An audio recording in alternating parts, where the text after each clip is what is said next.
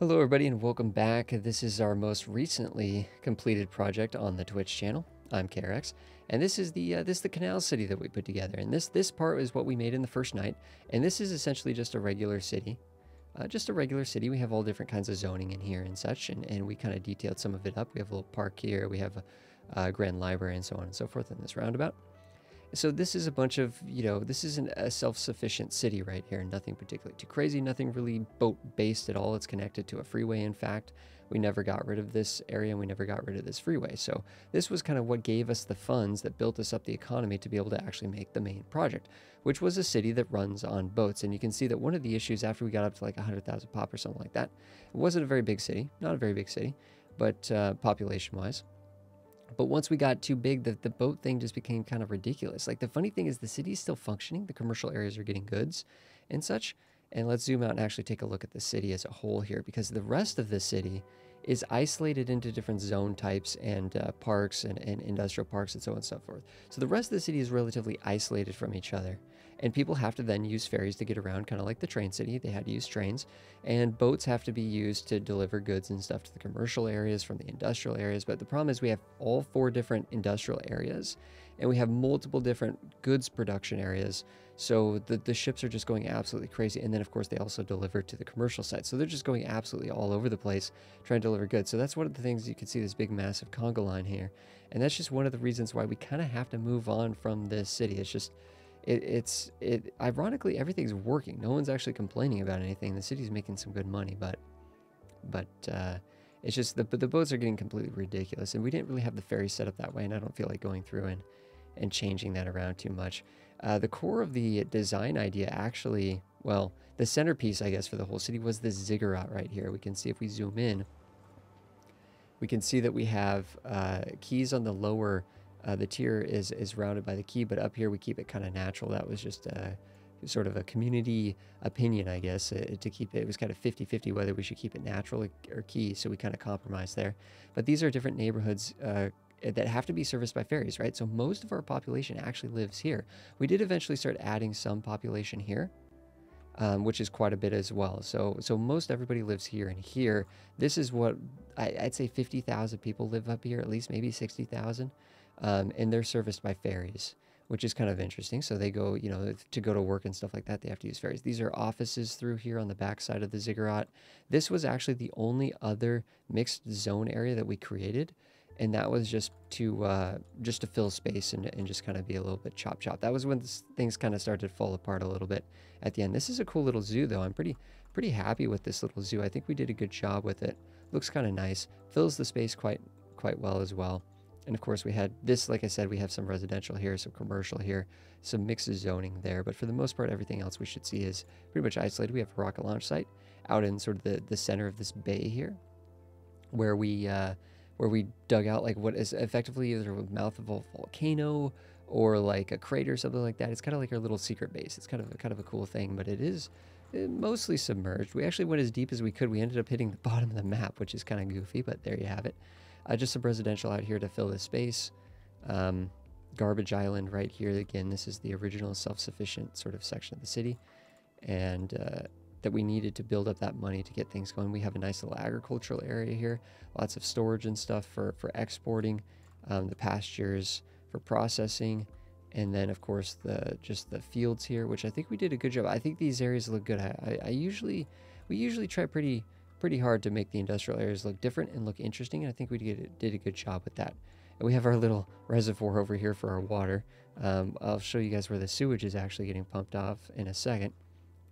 We do have a forestry area here. Of course, this map wasn't really a boreal map. It was more of a temperate or tropical style map. So we weren't able to actually use the conifers for the logging, which is kind of unfortunate. So this area doesn't look that great, but I do like this little secret beach here.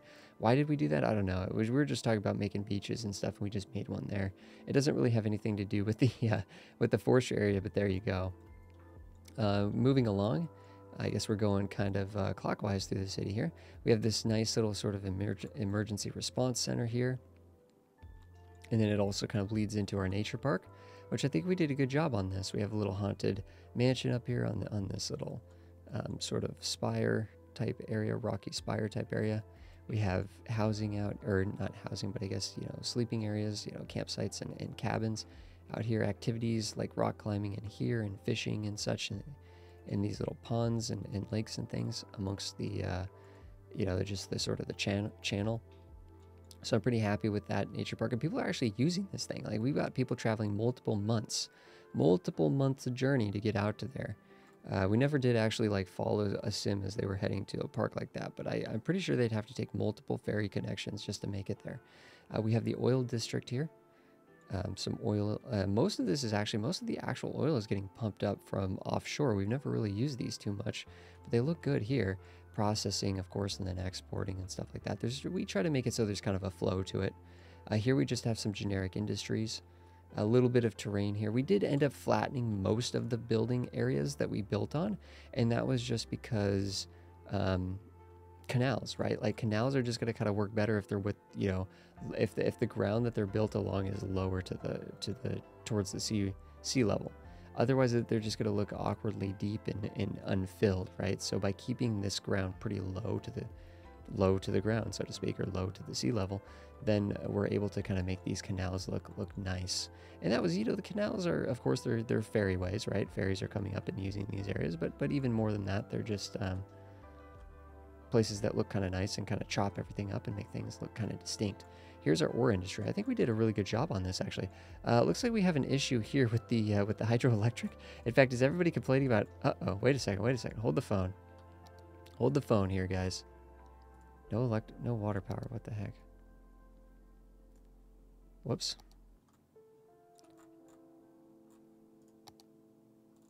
Uh-oh.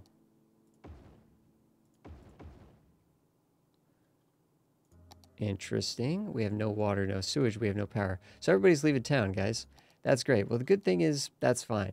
In fact, actually, so we did peak at 100,000, but we've just lost 100,000. We've just lost 40,000 people. That's fine. We're taking a look at the city, and that's what's important, guys. That's what's important. So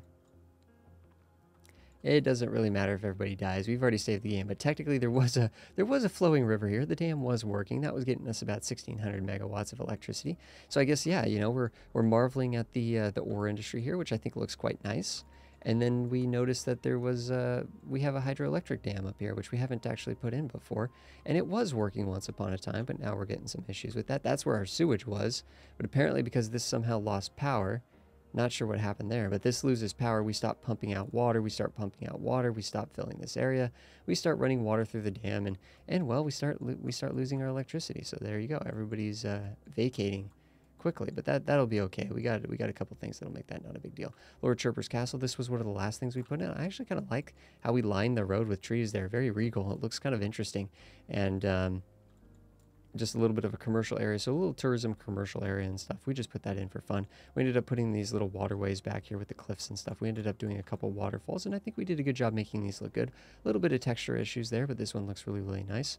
And again, we have the gherkin here and some housing and stuff, and I just think that kind of fills the space quite nicely, tucked in along there. I like it. Commercial areas, we have the college, our university right here. And it has a couple college sports. We have the American football and the aquatic center, the London Eye here, some leisure activities here, little roundabout going on there, although we're not really using it in that sense. Some tourism districts. We have sort of like a little mini Snoopy head, kind of looks like Snoopy a little bit, which includes the theme park kind of area here, just a small little thing, nothing too crazy. Commercial over here. This is offices, actually, with the observer, sort of the Space Needle clone thing there. This is actually kind of a cool little park that we did here. I kind of like this little park. Kind of just along in this little skinny strip of land right there, just kind of filling the space. And that's, honestly, guys, I don't think we need to go on and on and on. That's kind of the city. We ended up doing pretty much everything we wanted to do. We have all the different kinds of parks. We have the zoo, a theme park, a nature park. We have a couple of city parks. Not too much. We didn't go too heavy on the parks. It looks like everybody has officially died and moved out of town, but that's okay. That's okay. Yeah, I think we did a good job with the city. And thank you so much, everybody, for watching. I think the city we're working on right now, right, on the Twitch channel is the Desert City. And we should be doing some pretty cool stuff with that. People are kind of excited about that. This one was supposed to be kind of a deserty theme. It ended up kind of more of an oasis style. But I think we did a good job with this one. I think things turned out pretty nicely here, pretty sleek. I think just the way that we kind of sealed it off and kind of made this area look kind of completed, I feel good about it. So thank you so much, everybody, for hanging out, watching this episode, this sort of tour and final thoughts for the Canal City, and I will see you guys later.